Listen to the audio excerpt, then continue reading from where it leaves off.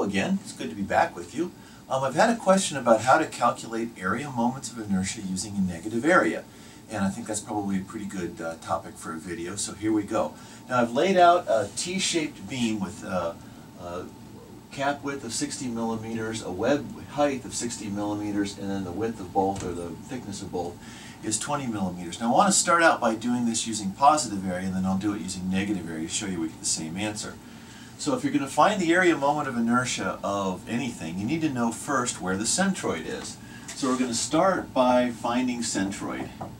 And I'll, find, there we go, y bar. And I'm going to measure y from right there. You can measure y from anywhere, it doesn't matter. So I'm going to start right there. Now I've got these boxes labeled 1 and 2. The centroid of box 1, since it's a rectangle, it's obviously in the middle of the box, is halfway up the width there, so that's the height right there for 1 is 70 millimeters, and for box number 2 it's going to be 30 millimeters. So the definition of y bar is the summation of y bar for each of the boxes times the area of each of the boxes divided by the sums of the area. So that's it. That's all there is to it. I want to stay in frame here. So I'm going to write this out in one more step. So box number 1, y bar is 70 millimeters, okay, times the area, which is 60 millimeters times 20 millimeters. Okay, that's box 1. Okay, plus box 2, that's going to be 30 millimeters. I'll get out of your way here in a second. 30 millimeters is the height of the centroid from there to there. And again, this is going to be 60 millimeters times 20 millimeters, which is the area. And divide all that by the two areas, which are, by the way, 60 millimeters times 20 millimeters, 1200 millimeters squared. So I'm just going to write 2 times 60 millimeters times 20 millimeters. Okay, there we go. Grind all that out on your calculator, and you're going to get 50 millimeters. Okay, that's the centroid height. So the centroid height for the entire box, or the entire beam I should say, is right there. And I'll use that little symbol. That's the centroid of the whole shape. And I'm going to scooch this over.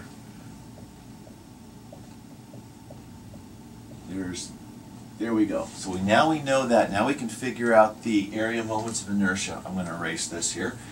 The area moment of inertia is, okay, we're going to use the parallel axis theorem here. So y, let's see, I total, area moment of inertia total, and what is this area moment of inertia calculated about the centroid, is the sum of the area moments of inertia of each box plus the area of each box times the distance. Here's this d squared term here. So it's going to mess you up. If anything's going to mess you up, that will. D is the distance from the centroid of the box to the centroid of the entire shape, and it's squared. Because it's squared, it doesn't really matter whether we call that distance positive or negative. This is one of the few times when you can quit caring about signs. That's generally bad practice, but here you can get away with it. So, first thing I need to do is figure out the area moment of inertia of the two boxes. Well, let's see, I1 is going to be 1/12 BH cubed. So that's 1 over 12 times the base. Okay, the base is 60 millimeters. And the height times the height cubed, which is 20 millimeters. And I'm going to cube that. Okay, and I2 is going to be 1 over 12 BH cubed. Now this is B and H are different. Okay, so let's put some subscripts there so we don't get confused. Times now 20 millimeters times 60 millimeters cubed. So there you go. Alright, so let's write our numbers out here. The first one up there, you would get 40,000 millimeters to the fourth. Okay, remember, units of area moment of inertia are length to the fourth power. It's one of the few times you're ever going to see fourth powers of length anywhere, which seems like a big number, but remember, a millimeter is really small, so that's actually not so big. And for the second box, you get 360,000. This is an awful lot bigger because that's taller and you're taking the height to the third power. So the last thing we got to do here is take those numbers and put them into this sum. Okay, so I'm going to, for box 1, I'm going to get, let's see, I'll write this all out. 1/12 BH1 cubed plus A1 D1 squared. Okay, A1 D1 squared. Area 1, 1200 millimeters squared. We already know that. D1, now that's the distance between that point there, which is 70 millimeters up from our reference line, and that point there, which is 50 millimeters up. So D1 is going to be 20 millimeters. D2 is also going to be 20 millimeters because it just turns out the centroid of box 2 is 20 millimeters below the centroid of the whole shape. So do that. Again, 1/12 B2H2 cubed plus A2 D2 squared. Okay, remember, A times D times the distance squared, that's also going to give you distance to the fourth. Because I want to have some room on my little board here, I'm going to erase this stuff. Okay, so go back through. So we figured that out. That was 40,000, 360,000. Area is 1,200. That area is 1,200, and both the distances are 20 millimeters. Work that all out, and you get, make sure I do this right here. Okay, really? Let's see. This is 840,000 millimeters to the fourth plus 520,000 millimeters to the fourth. Okay? Add those all up, and you get 1.36 times 10 to the 6 millimeters to the fourth. That's also 1.36 times 10 to the minus 6 meters to the fourth. Okay? So now we've got the answer in using the standard positive area.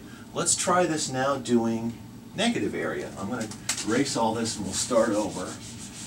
Okay? So we know the right answer. Okay, I'm going to draw my big box here. This encompasses the whole T-beam. The T-beam is going to fit inside this. And it looks like that. Okay, with this being 60 millimeters on that face, and this being 80 over here. Okay, that's 60 times 20, or plus 20.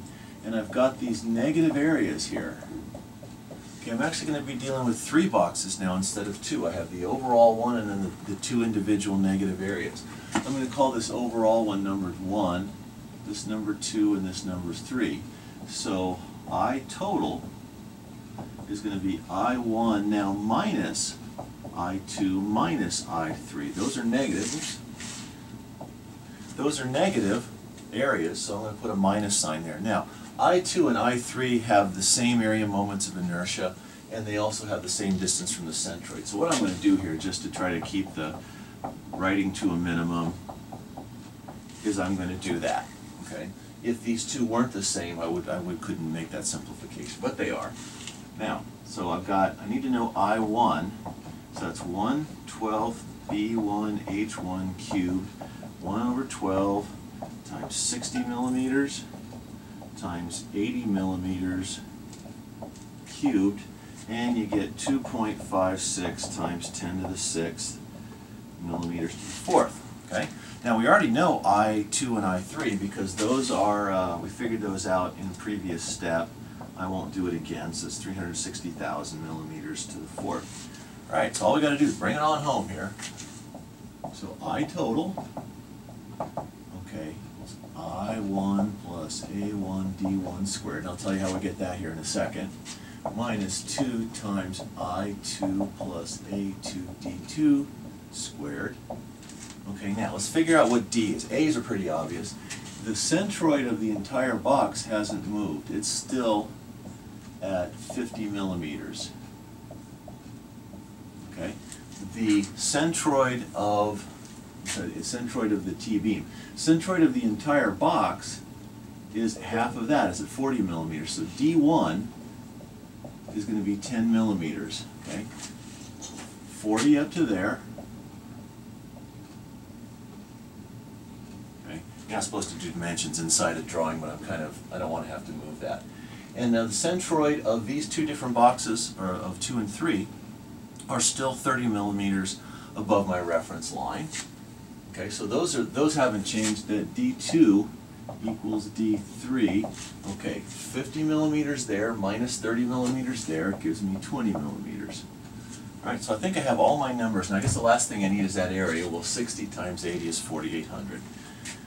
So this is going to be 2.56 times 10 to the 6 millimeters to the 4th plus 4,800 square millimeters. Okay, 60 times 80 times 10 millimeters. Whoops. Let's see if I can do this here. 10 millimeters squared. Okay, that's box 1. Right. So all I got to do now is subtract 2 times the effect of box 2 minus 2. Okay, I2, whoops, cheat sheet fell there, 360,000 millimeters. I'll get my head out of your way here in a second. And that's millimeters to the 4th, plus A2. Now that's still 1,200 millimeters squared times 20 millimeters, whole thing squared. There, get out of your way here. So that's what the whole thing looks like. And if you work that out, you get exactly the same thing you got before. 1.36 times 10 to the 6 millimeters squared. And if you want to put that in meters squared, it's 1.36 times 10 to the minus 6 meters squared. Meters to the 4th. Meters to the 4th. Okay? So there you go. We just did a T-beam using positive and negative areas, and we got the same answer both ways. There you go.